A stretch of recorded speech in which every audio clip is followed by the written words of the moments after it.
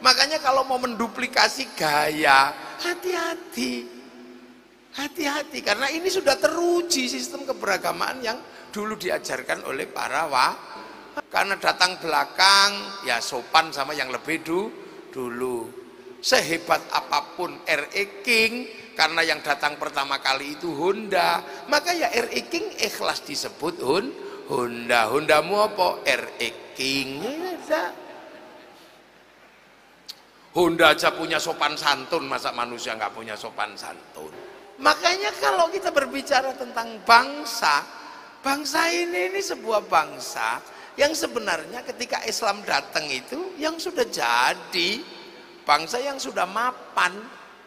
Makanya nggak usah, oh ini kenapa cerita ini wali, nah ini bangsa sudah mapan, sudah jadi, punya kitab besar namanya Negara Kertagama, punya kitab besar namanya Soma. Makanya nggak usah ini hebatan mana?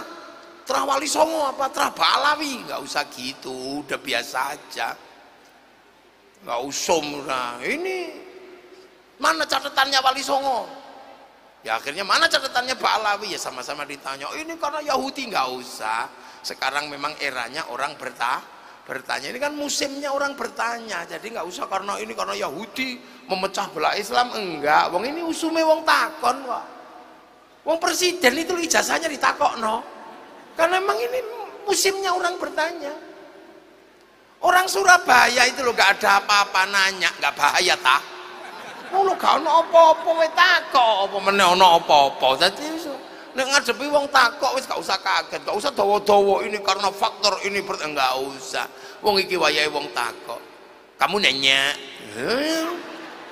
Anak kula tak tapuk lambene gara-gara kamu nanya. Lho iki bapakmu kok kamu aku. Serius, wong takok.